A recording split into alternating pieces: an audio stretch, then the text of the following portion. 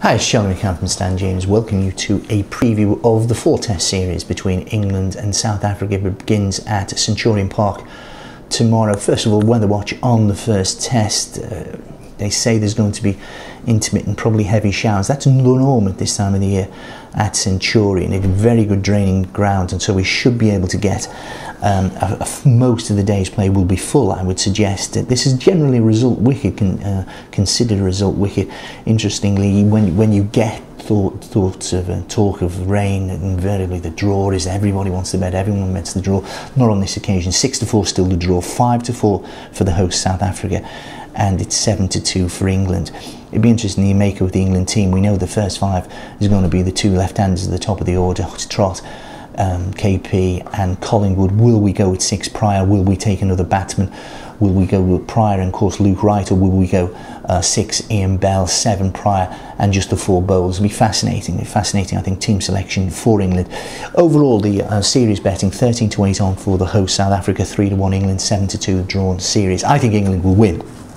I think England will win 2-1. I think we got the ODI series, but so before you keep calling me a lunatic here, I do think this is a decent England team. It's not a great England team, but I don't think this is a great South African team. I really don't think it's a great South African bowling team anymore. Take Taylor and Steyn, 13-8 to be top wicket taker in the series for South Africa, and he probably will be as well. Morning Morkel, McCann-Tini's domestic form has been wretched.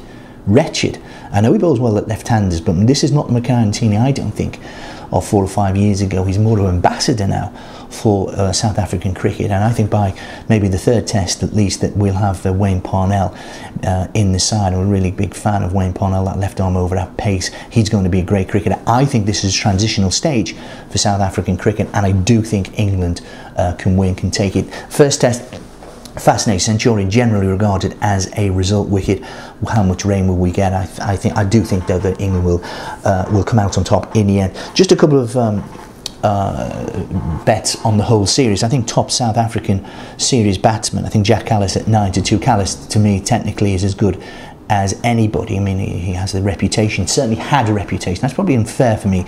I remember Brian Lara bawling him out, saying he only played for himself. Now I think Callis is a really good mature cricketer, supposedly not going to bowl. He was 12-1 or 14-1 with Stan James to be top series South African wicket taker, but he doesn't look as if he's going to bowl at Centurion. But I think Callis 9-2 to be top series bat.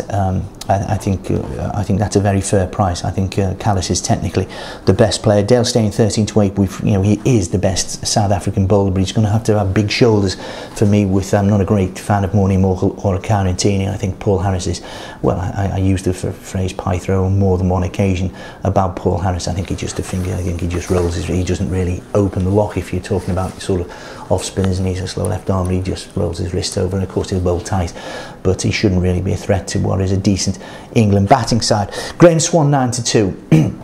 Again, you get it, South Africa this time of year, you generally regarded as a seamers. I just think Ryan Sidebottom will bowl big inners, and I think he'll bowl well on occasion. Jimmy Anderson, of course. I just think Swann is going to be the backbone of the England attack, though. He'll be the one that maybe they'll want to get after as well. I think he's a canny bowler. I think he really has improved. And I think 9-2. I think Graham Swann at 9-2 is the value there to be top England series wicket taker, and I think that might be the difference. South Africa's spinner Paul Harris 7-1, whereas Swann is 9-2, and I think that might be the deciding factor, and that's why I think 3-1 England. I think that's the value to win the series against South Africa. They may be the #1 test playing nation in the world. They were beaten last time they played the Aussies at home.